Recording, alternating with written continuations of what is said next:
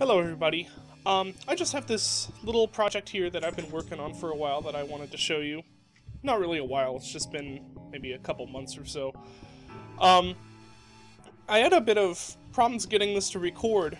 Now, see, originally this was supposed to be very pixelated. It's supposed to run at a much lower resolution than this, but when I tried to build it, it turns out that the standalone build was freaking out with render textures. It didn't seem to like the render texture I'm using, so I don't know what I'm going to do about that. I might just have to have it be not pixelated. So anyway, I don't really have a name for this thing yet. It's just kind of a procedural exploration simulator thing. What it does is it creates... Here, let me get a different world here. One that's a little more interesting. Well, this isn't much more interesting, is it? Let's try again. No, no good. Here we go. So, what it does is it creates this texture on the billboard you can see there. I don't want my flashlight to white it out. Then it takes that texture and it transforms it into a terrain, which is what you can see here, and you can walk around in it. It applies the texture itself, this texture, to the terrain as a texture, so you'll see different colored hills and things like that, and it also uses a smaller detail texture that's very pixelated deliberately. You can't see it as well here, you probably won't be able to see it on YouTube, but you'll see it in some future maps that I load. And then you just kind of walk around and listen to procedurally generated music. The music that's playing right now is just...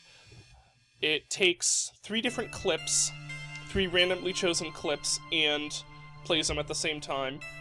The clips, I've got kind of a system in place so that it only picks... it doesn't pick ones that will clash too much when they're together.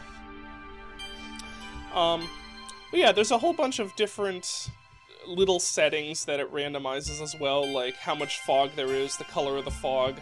You'll probably see a rain effect later on. The sky. Right now, you can kind of tell that it's a box because, like I said, it was supposed to be pixely, and when it was pixely, then you weren't able to tell as easily. And here we have the end of the world. So let's just load a new level. Oh, this one's kind of cool. Have a sun that's randomized, and have some cool god rays here, because I love god rays. This actually looked a lot better when it was pixelated. I really am kind of disappointed that didn't work out. And yeah, you can see here's the texture it's randomizing from. I actually put a lot of time into tweaking how the randomized texture system works so that you can get a whole bunch of really interesting, weird-looking terrain. And you can hear the procedurally generated music in the background. Some of it actually ends up being quite nice. I also have... It's not running at the moment, but I have a simple little system for actually creating procedurally generated melodies as well. And it works fairly well. I mean, it's nothing really complicated.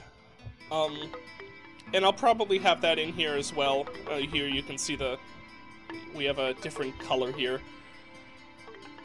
I'll probably put that in as well, randomized. It's just kind of neat.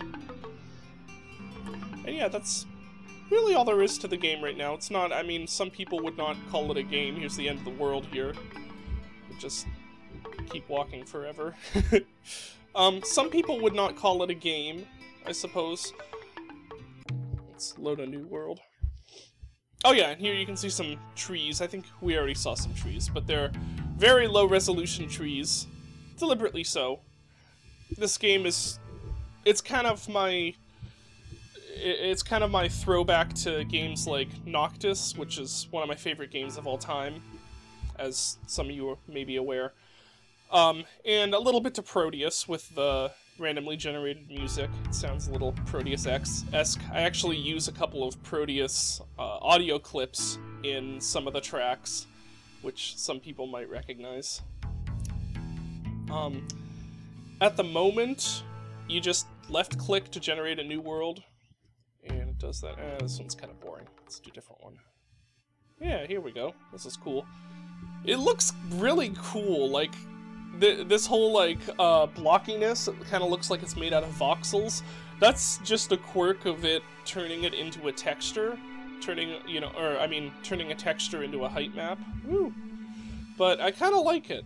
It's kind of cool. I mean, the whole point of this is just to be cool and interesting and weird. You know, just a little ego project I was working on for really just me. It's just something that I think is cool. At the moment, you just kind of left-click to generate a new world. I'm not sure... Whoa! This one's kind of messed up. You get worlds like this. Oh, and the frame rate is freaking out. Every once in a while, there's a world where the frame rate just tanks. And I'm not entirely sure why it does that. I'm probably not going to fix it because... oh well. I think I'm going to add... Okay, this one's kind of screwed up. Let's make a new one. Oh, and here we have the opposite. It's super flat. I'm probably not going to do much more with this. I'm probably going to add in some sort of little system for generating the worlds. Instead of just left-click, maybe you'll have to walk off the edge of the world or find something, or... they're not completely random. They are procedural, which means... if you put in the same seed, you'll get the same world every time. So I'll probably try and add that in some way so people can save, you know, worlds they like and revisit them if they wish. Here we go. Here's a rain. Here's some rain. A lot of this, it looks very different when it's not pixely, but... Oh! Hi! Pit. That's why you have the flashlight, to be able to see pits and stuff. But yeah, it's just a little...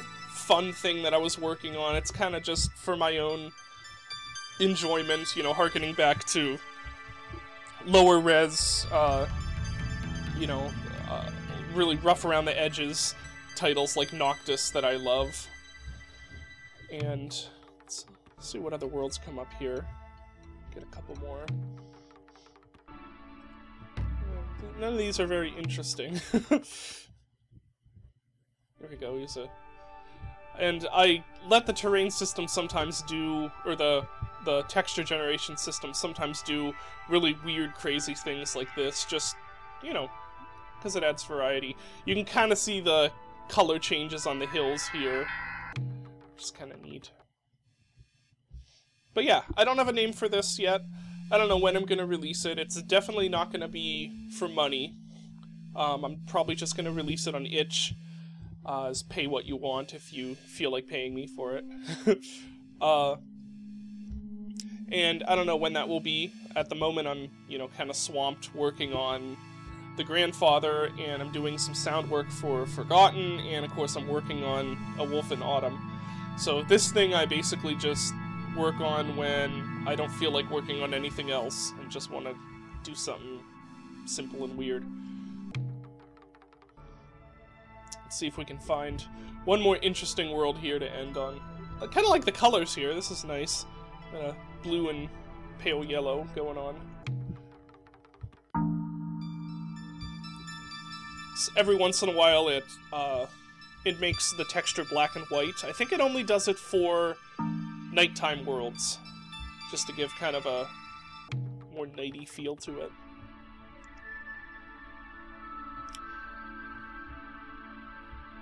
Here we go, let's end on this one. So this is unnamed game thing that I'll maybe post another video of it whenever I finish it. And, you know, of course, if you have any interest in this, for whatever reason, you can follow my blog where I'll be announcing when it releases. And like I said, it'll be free. It's just a little thing. It's fun to play around with. Create some nice, relaxing music, and some cool, weird-looking alien worlds for you to explore.